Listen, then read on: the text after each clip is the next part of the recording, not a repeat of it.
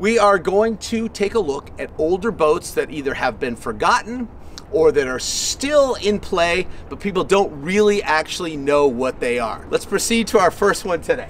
This is our first victim, the Ericson 35 Mark II. This is a nicely proportioned boat.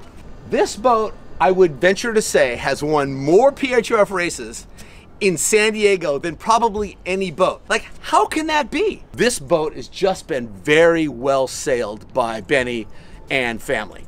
All right, let's take a look at this boat.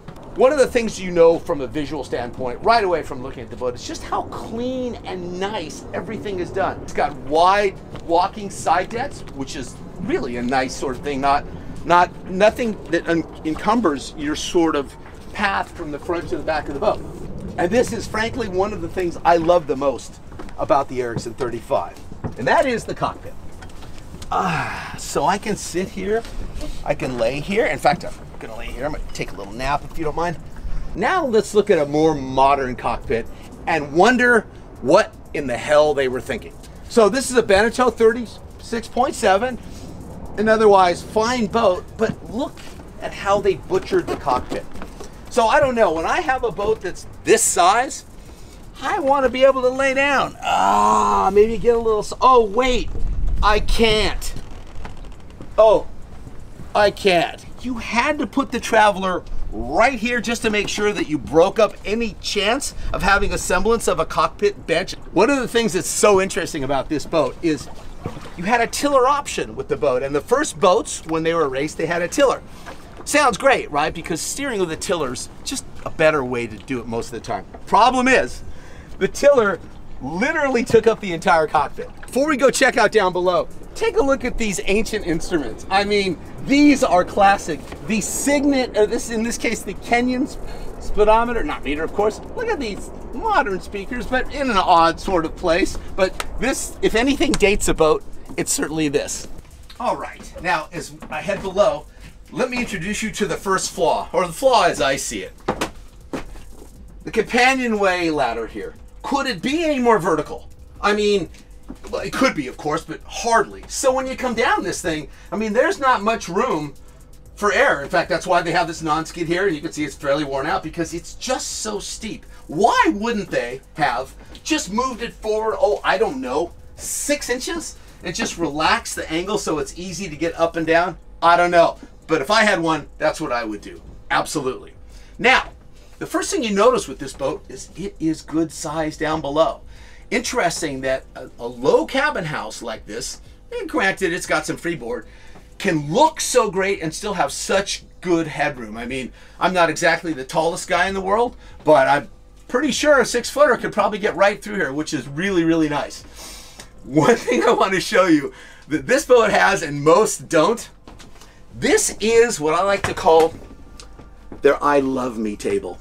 And they've got all of their wins, probably not all of them, but on display. All the beer can series that they've won, of course, opening day race last year. I'm sure there's a ton more at home, but not a lot of boats do they proudly display their beer can trophies, and there they are. Now, it's set on, which is a really nice, good-sized dinette table.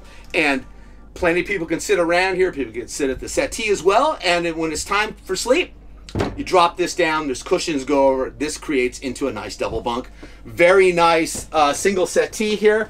And I believe that you can, for longer folks, you can pull this off and you can stick your feet in there for a little extra length. So that's kind of a nice thing. A midget like me, not necessary, but just to have the availability to put somebody a little bit bigger in there.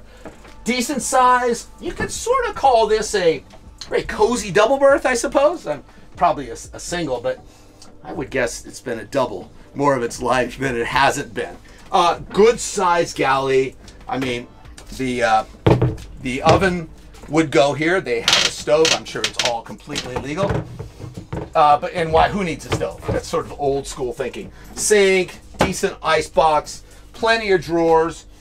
Motors under there. I mean, it's a really good layout. If we turn around and go forward, very standard four-peak area for a boat of its era.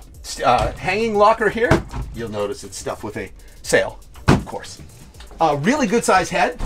I mean, it's nice, full of, you know, woodwork. It's all varnished. I mean, it's a nice easy to access headroom that's actually a head that's actually closed, and we come up to the V-berth, which is most typical boats that race.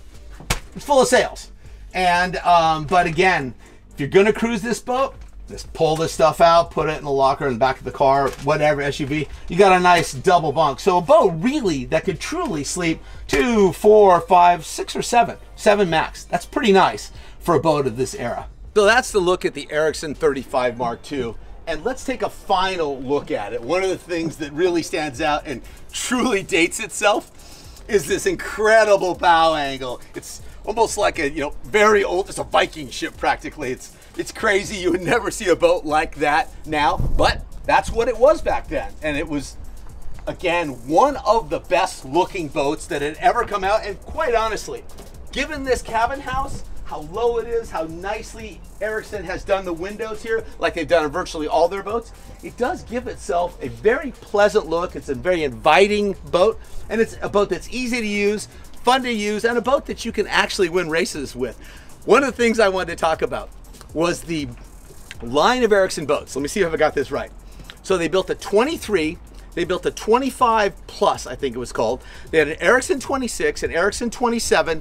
I don't know if there was a 28. There was a Ericson 29. There was an Ericson 30, and I think it was a Mark I and maybe a Mark II. I'm not exactly sure. There was the Ericson 32. There's a Mark I and a Mark II. Ericson 33, Ericson 34, Ericson 35, Mark I, II, and 3, Ericson 37, Ericson 39, Ericson 41, and all of it culminating in their biggest boat ever, the Ericson 46. That's a hell of a lot of boats, an impressive line of boats, and that is our first shot at our retro look on Sailing Anarchy. Boom. Out.